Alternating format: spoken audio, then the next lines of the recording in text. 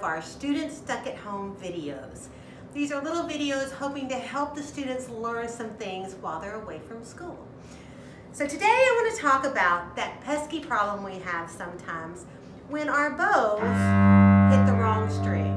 You know what it's like, you're going along, you're playing beautifully, and all of a sudden you get that little extra chattering noise when your bow has kind of gone astray.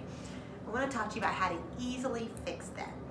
So, I'm a private cello teacher, and one of the things I always teach my students is about the elbow elevator. So the thing you gotta imagine is that your elbow, your right elbow to be exact, your elbow is actually what directs what string you're on. So with my students, we create an elevator. We create a mall with 4 floors, and the elevator stops at all 4 floors, and we get to decide what's at our mall. We have a food court, we have clothing stores, and of course game stores. And before you roll your eyes and say, I'm not 5 years old, you should know that my students are middle school and high school. So we all create a mall with our elbow elevator. What I want you to do is I want you to actually just concentrate on your elbow. So you're gonna get your instrument, and let's start on the G string. You're just gonna play some nice open strings, and I want you to find that place where you're not touching any other strings. In the middle of your bow, I want you to stop, and I want you to think about where is your elbow. I want you to kind of feel it. Close your eyes if you have to, and go back and forth a few times with all of your focus and concentration right there on that elbow. When you've done that some, then I want you to think about going to another string. So I'm going to go to the D string, and if you watch, my elbow is going to come up. Maybe an inch, maybe an inch and a half. I don't have a ruler with me. But raising that elbow puts it exactly where my arm needs to be and my bow needs to be on a different string. Once you've done that, and you've played a few open strings and kind of really thought about where your elbow lives, now go back to the G string. Play some more. Now, if you'll take the time to focus on all 4 open strings, you will quickly learn there are 4 basic places your elbow goes. My elevator's on the 1st floor, now it's on the 2nd, now it's on the 3rd, and now it's on the 4th.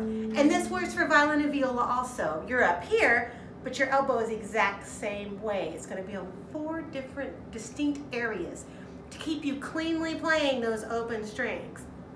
Now the fun part comes, so when you've gotten used to doing this and you've practiced some open strings, and even if you're a high school kid that's like making all state and you're great, take the time to do this exercise, because you would be surprised how quickly it just really cleans up some of that playing that you're doing.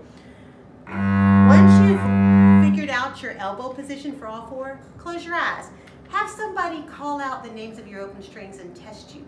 Because the cool thing is, you'll actually be able to skip strings with your eyes closed once your elbow learns exactly where it's supposed to go.